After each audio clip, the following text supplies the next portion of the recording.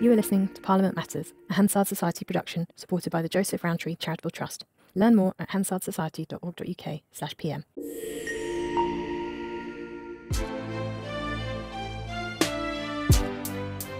Welcome to Parliament Matters, the podcast about the institution at the heart of our democracy, Parliament itself.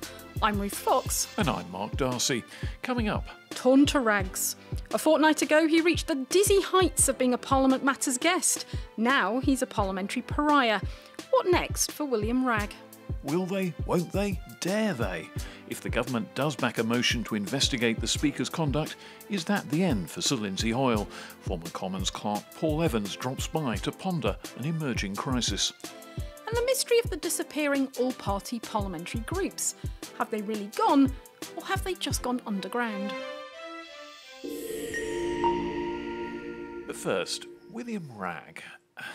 What to say about this? This is quite extraordinary. As Ruth was saying, 2 weeks ago, William Wragg was a guest on this programme talking about all sorts of high matters of public policy, and now he is a high matter of public policy, I suppose. It turns out that the Conservative MP for Hazel Grove and chair of the Public Administration Committee had been sending what are coyly termed as intimate pictures to someone he met on a dating app online, and those pictures were then used to coerce him into giving contact details of other MPs and Westminster journalists.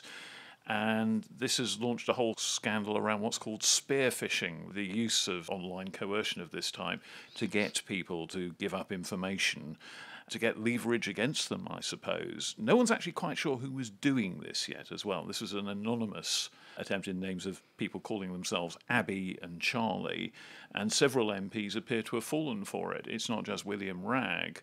Two of the people whose contacts he gave up apparently also gave some of those coyly entitled intimate images to these people, whoever they are. Is it a foreign government? Is it a journalist? Is it some random person with some obscure agenda of their own to discredit Parliament or damage a particular political party? We just don't know at the moment. But it's left William Wragg a pretty discredited figure with a lot of people very angry at him. He's already resigned his posts as vice chair of the 1922 committee, and he's now decided that he's going to stand down as chair of the Public Administration Committee as well. So this has cost him. It has, and he's also, Mark, decided to give up voluntarily the Conservative whip. So he is now another MP sitting as an independent. There was quite a lot of criticism of Rishi Sunak. They felt that he should have stripped him of the whip, that actually handing over confidential contact details of your colleagues, both fellow politicians and journalists, to an unknown person on the grounds that William Wragg said that he had compromising things on me, they wouldn't leave me alone, so the price I paid was to hand this data over. You know, that's quite a serious matter, and a lot of Conservatives felt that he should have been stripped of the whip, but in fact the criticism has obviously been growing and he's voluntarily surrendered it. And of course it's important to note that he was one of the first MPs to announce that he wasn't standing at the next election, so he can continue for the rest of this Parliament as an independent MP. He's not got to worry about trying to get reselected, and in these circumstances wouldn't, I suspect. But I'm afraid his career is decimated by this. The other thing about this is he failed to follow his own advice. Yes. It was a couple of years ago he accused Downing Street under previous management of attempting to coerce him and bully him and even blackmail him. And he sat in the chair of his select committee in a public session and said that any MP who is faced with bullying or attempts at blackmail should contact the Speaker and, if necessary, contact the police. And of course, he did neither. Yeah, and that has been a quite a significant criticism that, you know, the man in the glass house, he's had this reputation because he called in the police a couple of years ago alleging this blackmail by Number 10. He's pictured as a sort of pious beacon of morality, if you like, very open to criticising the behaviour of others. I mean, you know, when we interviewed him just a couple of weeks ago, of course, he is the person who led the charge against the Speaker. The motion of no confidence in the Speaker is in his name. And at this point, when we were interviewing him, these events had taken place. He knew what he'd done. And he talked about the fact that one of the reasons why, as somebody who'd previously supported the Speaker, he was so disappointed was because the Speaker had done the wrong thing. So again, that quite high-minded morality element to his approach. And he's now somewhat undone by it. His nickname in some circles at Westminster is Toe Rag.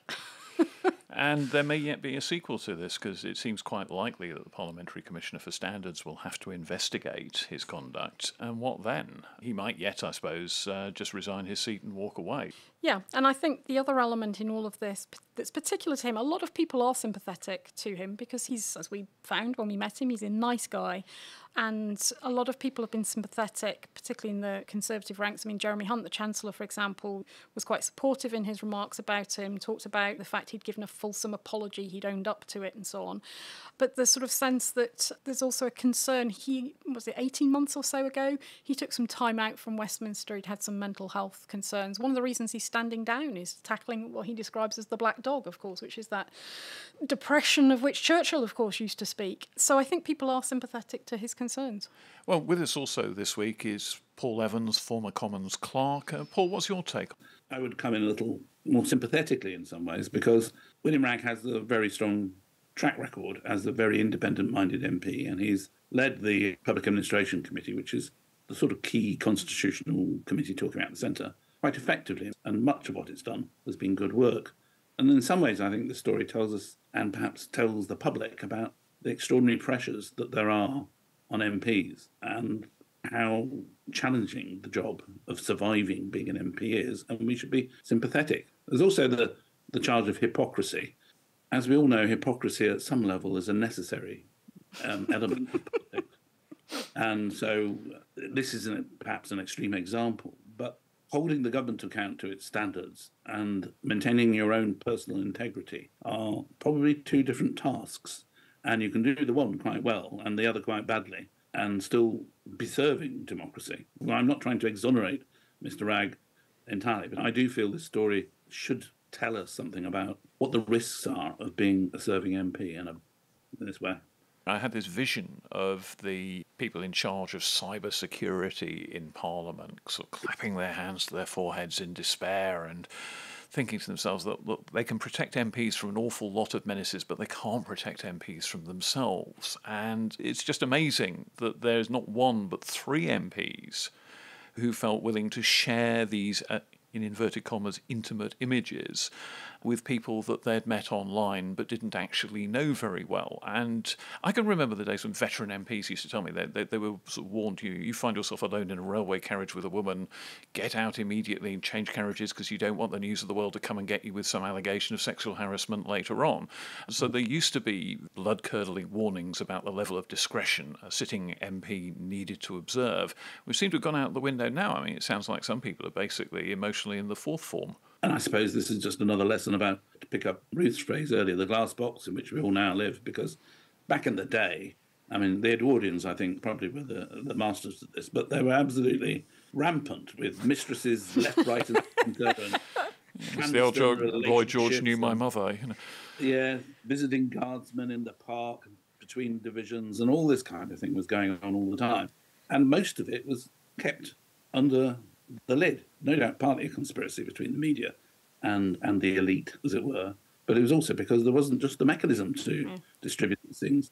And so I think the world we now live in has added a whole new level of exposure to the lives of MPs. And we're all sinners. It's just that we hope that we're not found out sinning, usually. If you're an MP, you've got very little chance of getting away with a sin. Yeah. Another strand to this, Paul, is William Wragg having been described in the press as a senior Conservative backbench MP, and quite a few people being quite critical of that phrase, because William is, in his sort of early mid-30s. He's been in Parliament for nearly 10 years. He's chair of a select committee, vice chair, as we said, of the Conservative Backbench 1922 committee, but quite a number of people saying, well, you can't really be a senior backbencher when you're only 30-odd. What are your thoughts? I mean, there's been a lot of churn and turnover at Westminster. Is it a justifiable description or not? Well, this may not be a name that resonates with many of our audience, but the perfect image of the senior backbencher is Sir Peter Tatzel, the former Father of the House. And what we expect traditionally from the senior backbenchers, first of all, that they're old, of 30, 40, 50 years service. Yeah. Preferably quite bald. And they have an air of gravitas and pomposity about them that it was, in a funny sort of way, an important thing back in the day, because until the 1990s, the acknowledged principle on which members were called in debates in order to speak backbenchers was seniority.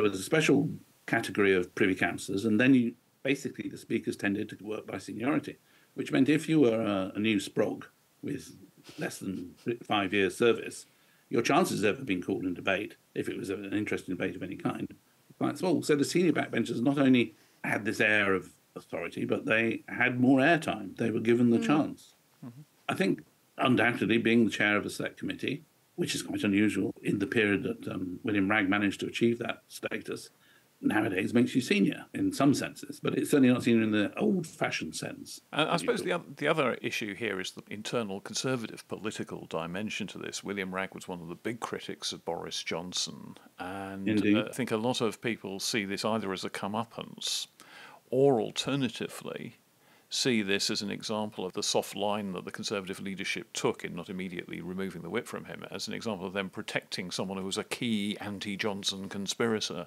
in their view.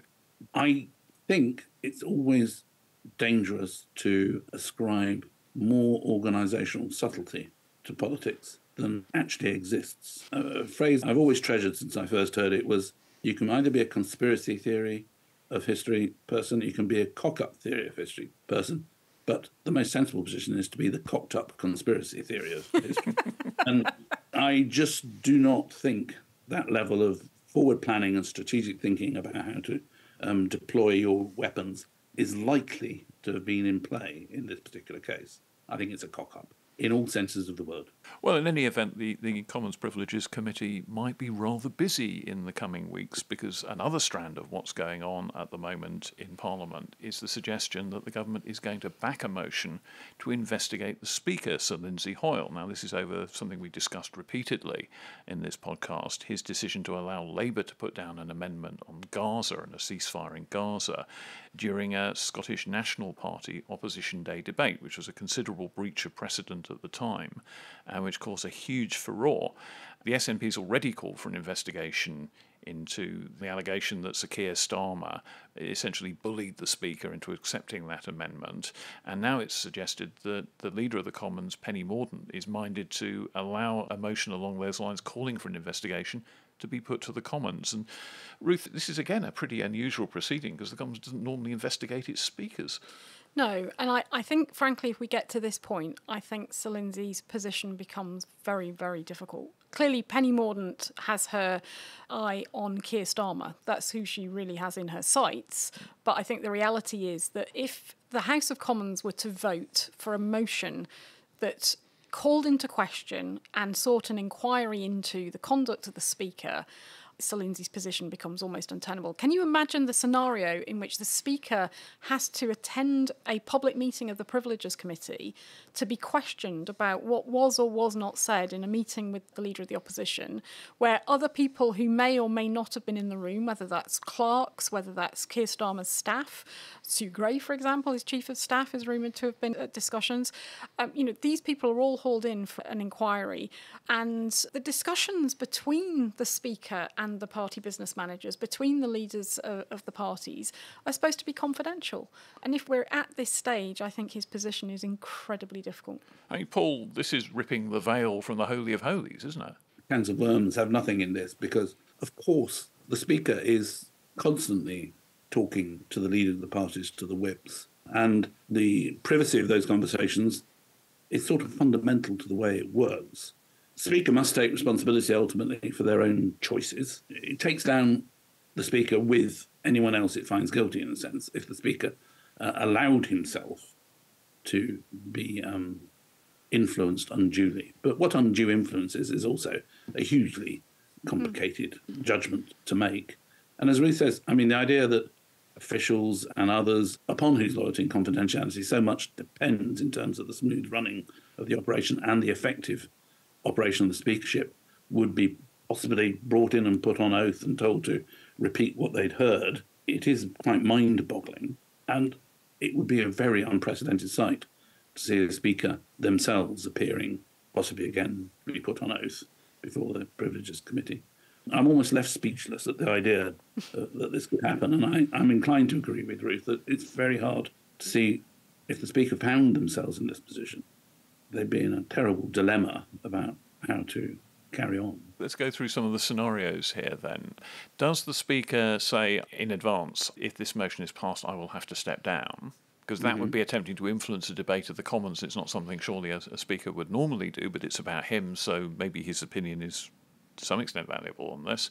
Alternatively, does the Speaker simply stay stum, allow one of his deputies to chair the debate, and then announce, OK, since you've passed this motion, I'm stepping down? How might it work? Well, I think you're right. It's impossible to imagine the Speaker chairing the debate. And if the motion was agreed, the Speaker would have had to be in a clear position, but have made a decision whether they were going to step down. It would theoretically be possible for them to say, I'm stepping aside from active service until the inquiry is concluded, I suppose.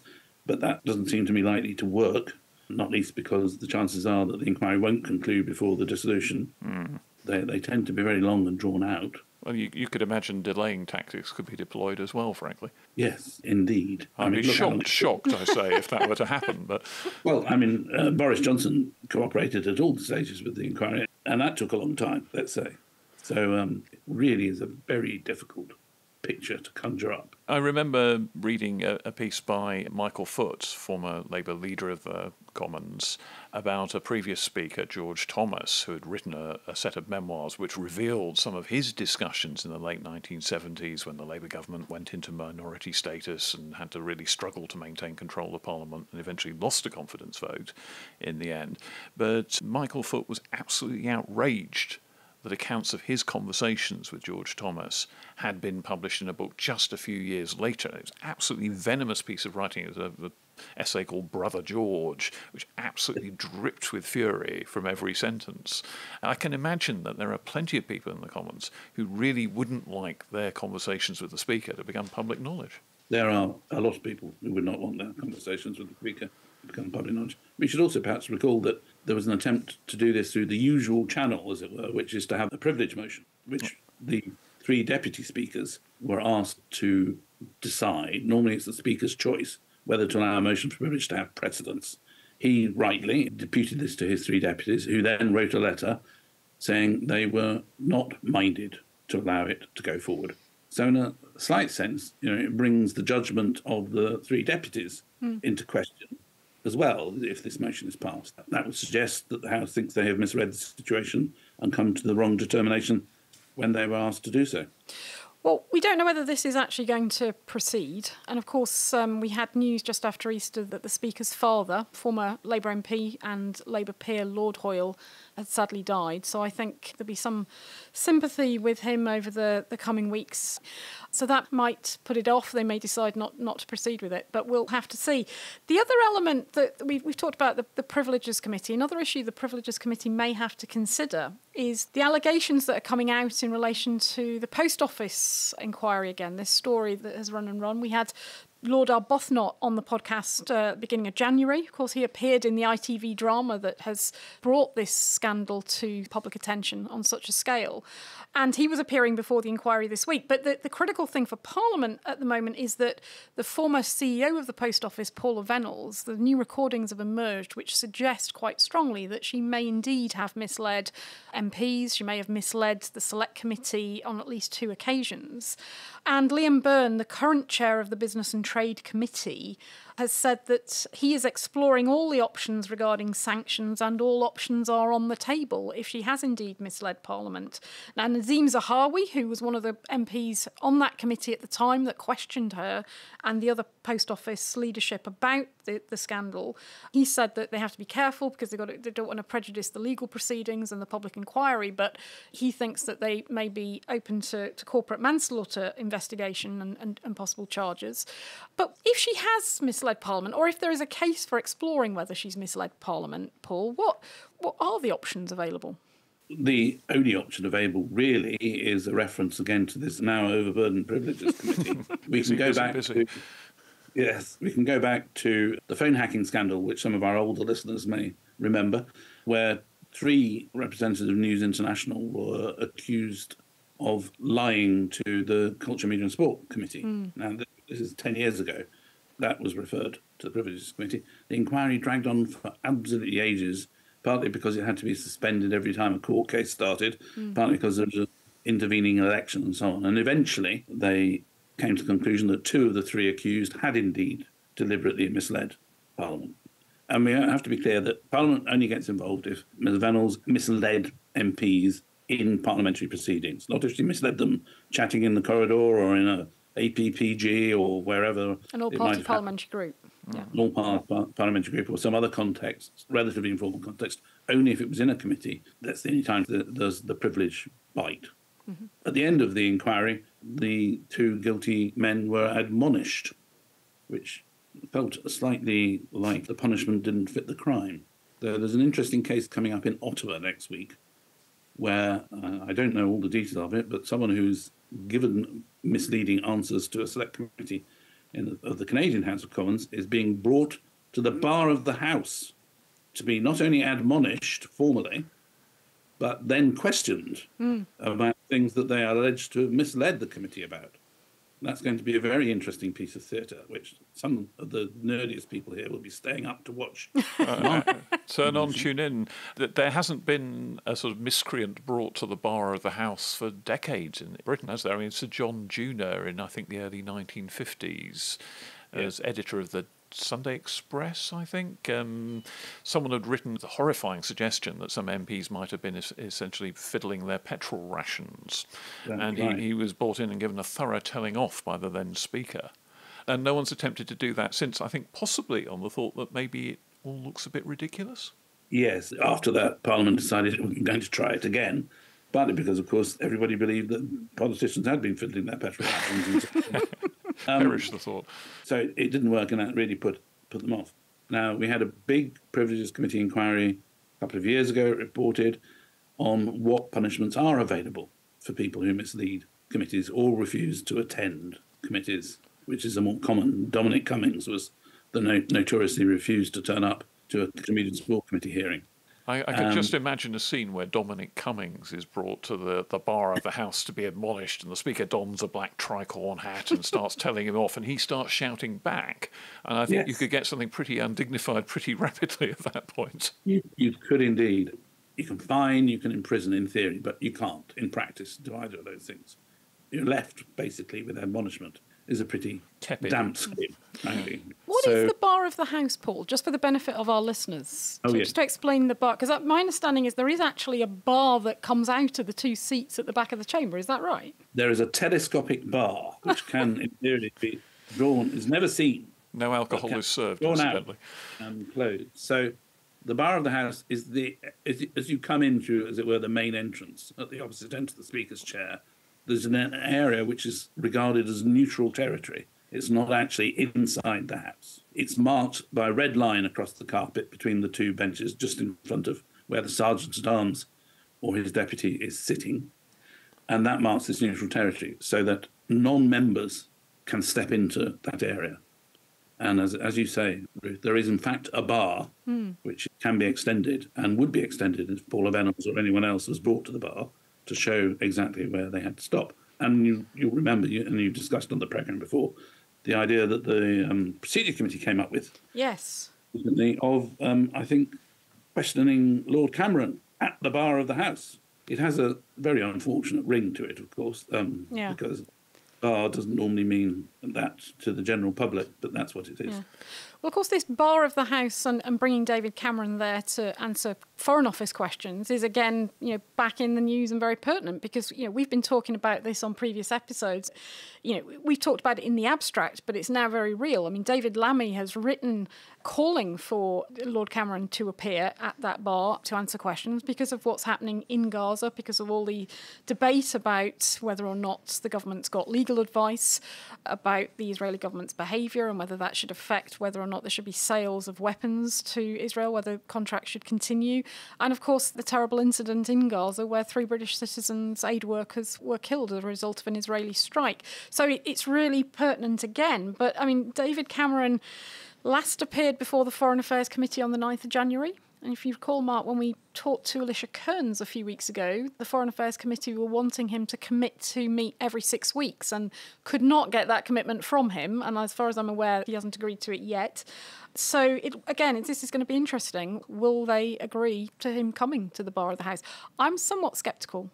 I think it could look a bit ridiculous, but as I made clear in my evidence to the Procedure Committee, but I'm sceptical that he will ever appear there to answer questions.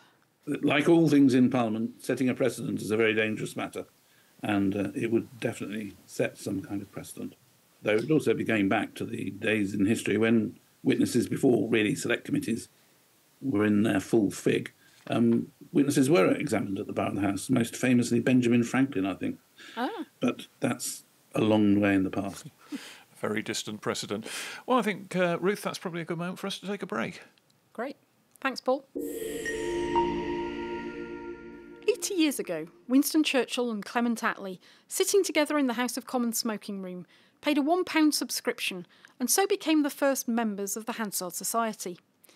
The challenges facing our democracy are different to those that motivated them to help found the Society in 1944, but they are just as urgent.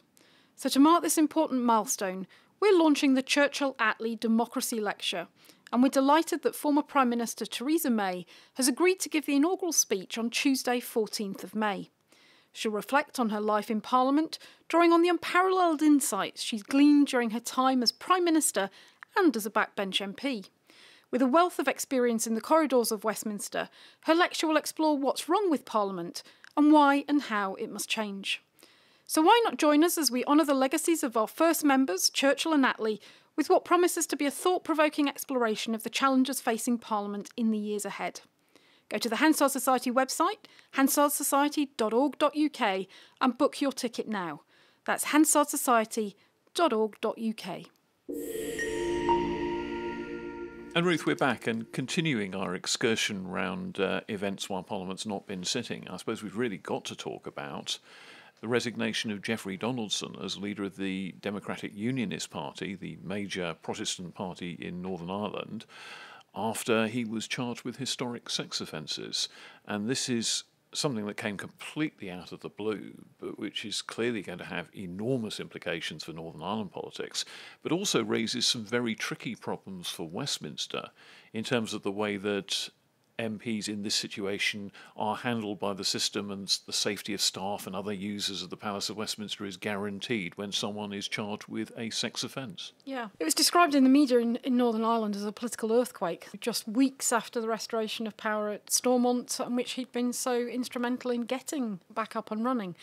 We obviously can't say anything about the charges. That's now a legal matter, and we don't know much in detail other than that he's going to be appearing in court later this month, and he's strenuously contesting all the charges. We should say that. But in terms of the implications for Westminster, I mean, we've talked a number of times now on the podcast in recent weeks about this difficult question of the risk-based exclusion policy.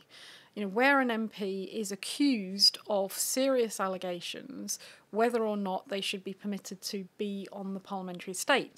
This is a contested policy that Penny Mordaunt and the House of Commons Commission, the senior MPs in charge of the governance of the House, if you like, they want a system where if an MP is accused of quite serious allegations, which would raise questions about security and safety of people around them. So basically sexual violence allegations. Yeah, that they would be subject to a process of the case would be investigated by a panel. They wouldn't necessarily know the identity of the MP at that time, but they'd know broadly what the nature of the investigation and the allegations were, and they would make a judgment as to whether or not that member should be able to come to Westminster or whether they should be excluded from the estate for a period and should have in that period therefore a proxy vote. Now, this has been subject to a lot of political debate. The trade unions representing staff, for example, are very clear that they want this to protect the security and safety of staff. But at a political level, it raises all sorts of constitutional questions about whether MPs should be excluded, particularly if they've only initially been investigated and no charges have been made, because, you know, the constitutional role, who would represent their constituents if they can't come into Westminster? And also it could be gamed. You know, all you have to have is someone saying, making an allegation. It then has to be investigated. Oh, look, they're being investigated. We can't let them on the estate. And as we've talked about previously, you know, a number of these cases which are subject to investigation by the political parties are dragging on for a very long time. And therefore, again, you know, if you are excluding members while they're under investigation, this can go on for years. So strong arguments on both sides. But the policy was withdrawn and they went back and had a look at it. And they've, as I understand it, they've sort of enhanced it so that it wouldn't apply if MPs were simply being investigated, violated, but it would apply if they were charged. Now, of course, that is what has happened to Jeffrey Donaldson. Yeah. But the policy has not yet been put to the Commons because certainly a number of Conservative MPs want to amend it. Yeah, there's a number of backbench Conservative MPs are opposed to it, concerned about it, want to amend it. So they've pulled it, and it's still sitting there on the future business papers of the House of Commons, but there's no timetable for it to be debated and voted on. And you've got to say that this is a moment in which having a solid agreed policy would have come in rather handy. Yes, because the question now is, where does this leave Jeffrey Donaldson? Where does it leave his constituents? Where does it leave fellow MPs and staff at Westminster? Because as far as I can tell, there is nothing that would prevent Jeffrey Donaldson coming to Westminster if he wants to. Some of these cases have been handled in the past on the basis of a sort of private agreement with the Speaker's office and the whips. Well, he doesn't have a whip now because he's no longer effectively a member of the DUP, parliamentary party. Of course, he's got a court case to fight. I doubt that he's going to want to resign because of the way in which that could be interpreted as a sort of an admission of guilt, possibly. But his time and his attention is inevitably going to be spent in the law courts and the judicial process in Northern Ireland. So once again, I'm afraid it's got to be said, the failure of the Commons to bite this particular bullet means that there isn't an agreed policy. So you're stuck in this rather murky territory of gentlemen's agreements with the Speaker or the whips or whoever about the conduct of a person who's been charged with a serious offence. And it just sort of hangs there, as you say, in midair. And it's a pity that the Leader of the House didn't feel able to put the motion down and get it sorted, amended or otherwise, so that there was a solid way of dealing with these situations, because I'm sure this won't be the last. No, we'll have to see what happens with that case and whether he does turn up at Westminster or not. Well, let's turn our eyes to another intriguing issue, the mystery of the disappearing all-party parliamentary groups. I suppose, Ruth, we'd better start by explaining exactly what an all-party parliamentary group, or APPG for short, actually is.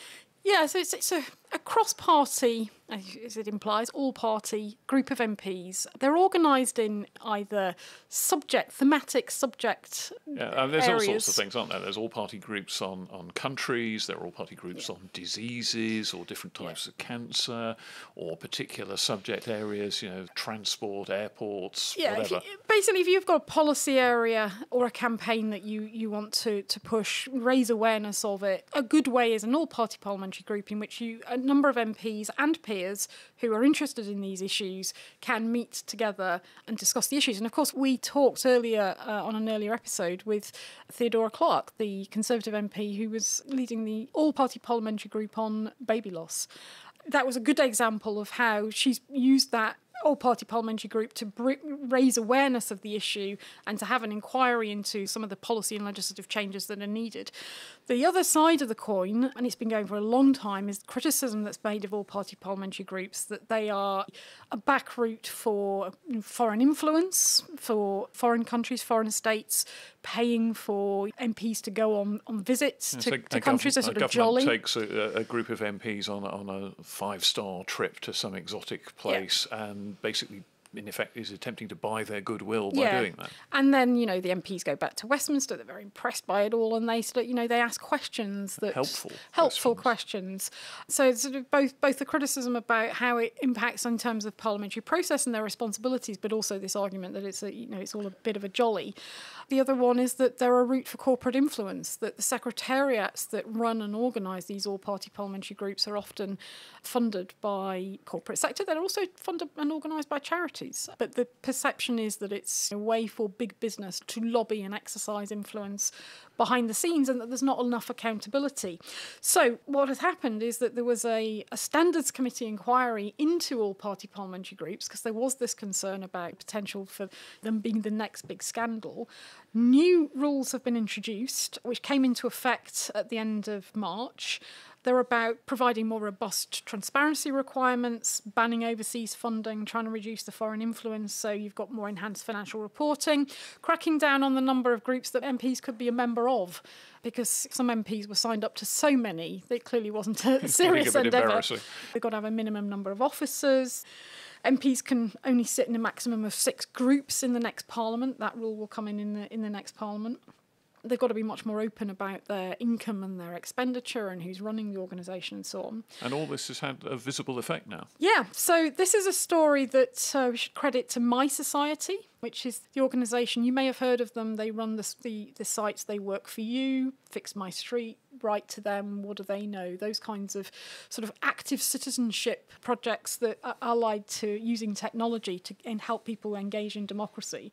And they've been tracking the all-party parliamentary group register and looking at the number of groups that were registered prior to the rule change and those that have registered this month. And they have found that there's been a 39% reduction in the number of APPGs. So 288 of the 722 that existed last month, 288 of them appear to have disappeared from the register. In a puff of smoke. But the question is, have they disappeared altogether, or have they, as it were, gone underground and stopped being formal all-party parliamentary groups, and now there's some sort of slightly loose, nebulous network out there that doesn't fall foul of this regulation? Yeah, and that's something that the investigative journalist Peter Gagan has been looking at, and he's been looking at, are they in fact taking on a different form? So they're not calling themselves all-party parliamentary groups. They won't be able to use the portcullis logo that's permitted for APPGs.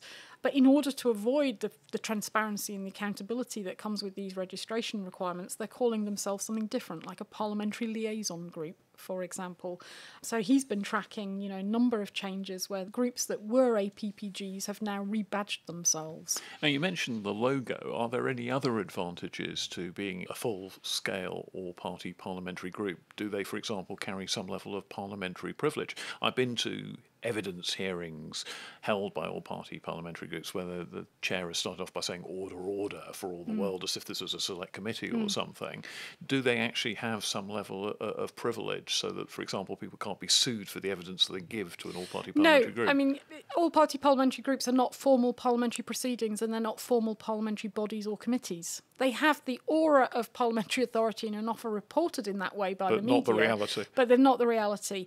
For example, parliamentary staff, the clerks of the House of Commons and the House of Lords are not involved in organising and running them, which is why they need the secretariats organised by external bodies to help run them. Or, as we found with Theodora Clark's baby loss inquiry, they've got effectively their own parliamentary staff, or perhaps working with a charity. So, no, they don't carry the imprimatur of Parliament itself, but a lot is in the name. Yeah.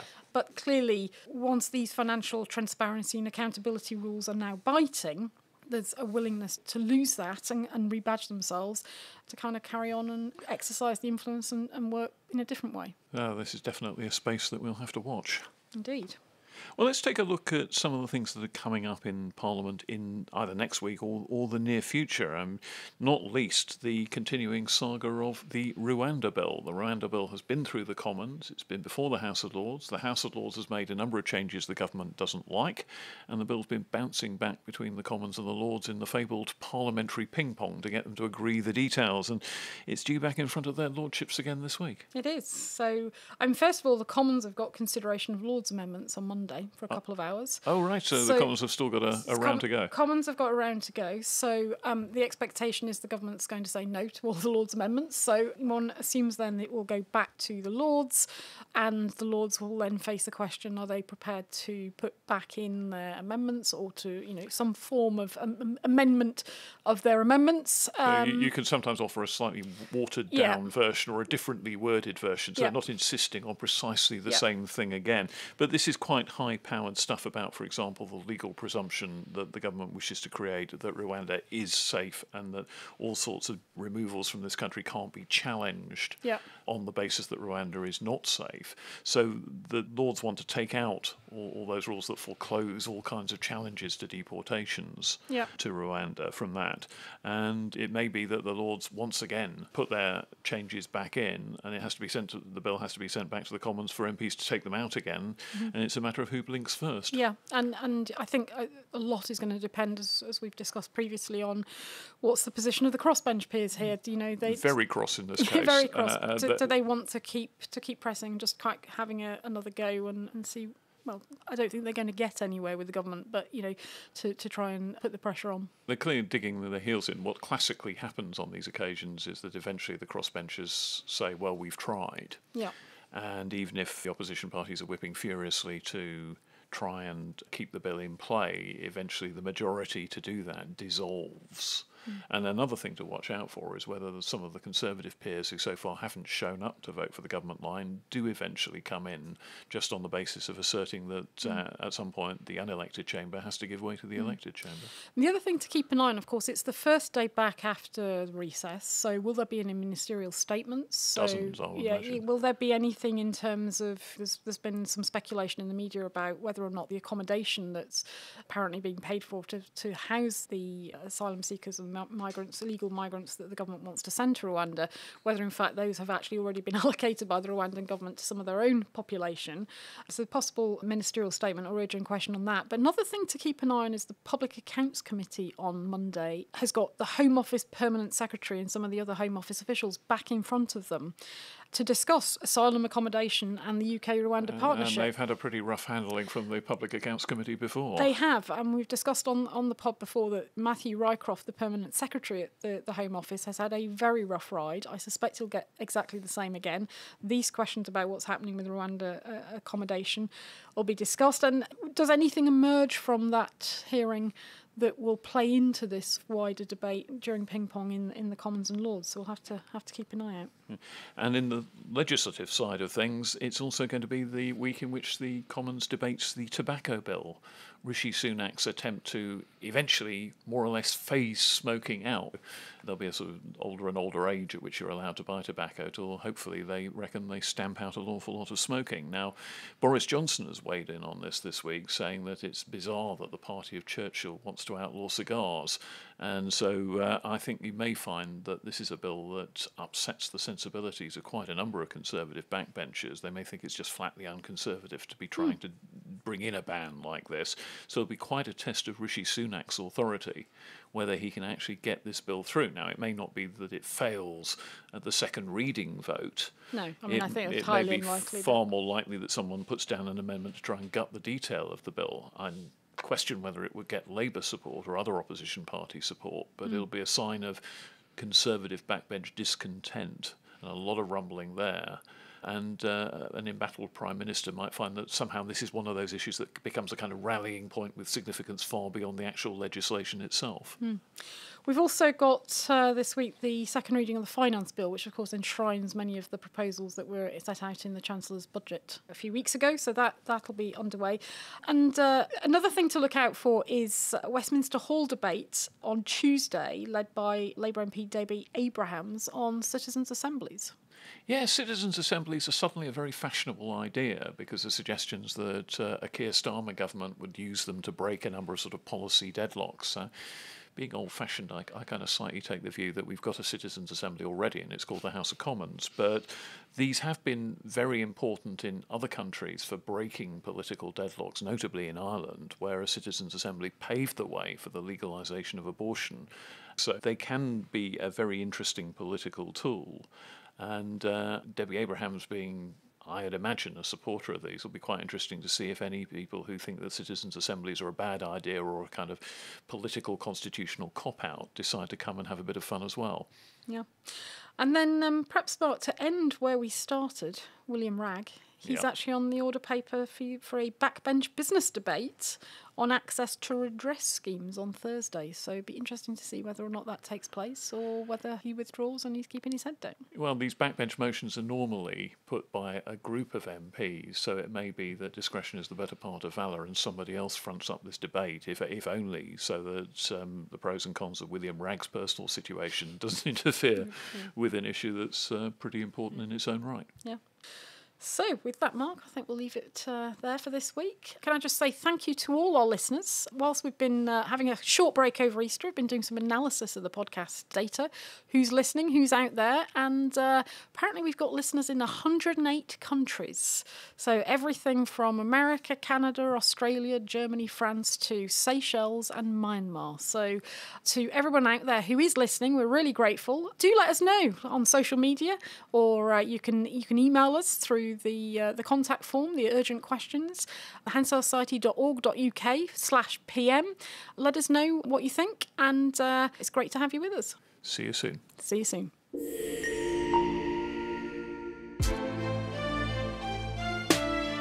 Well, that's all from us for this week's episode of Parliament Matters. Please hit the follow or subscribe button in your podcast app to get the next episode as soon as it lands. And help us to make the podcast better by leaving a rating or review on Apple or Spotify and sharing your feedback. Our producer tells us it's important for the algorithm to give the show a boost. Oh, Mark, tell us more about the algorithm. Well, what do I know about algorithms? I write my scripts with a quill pen on vellum and then send it in by carrier pigeon. Well, before we go, a quick reminder also that you can send us your questions on all things Parliament by visiting hansardsociety.org.uk/PMEUQ. We'll be discussing them in future episodes, including our special Urgent Questions editions dedicated to what you want to know about Parliament. And you can find us across social media at Hansard Society to get more content related to the show and the wider work of the Hansard Society.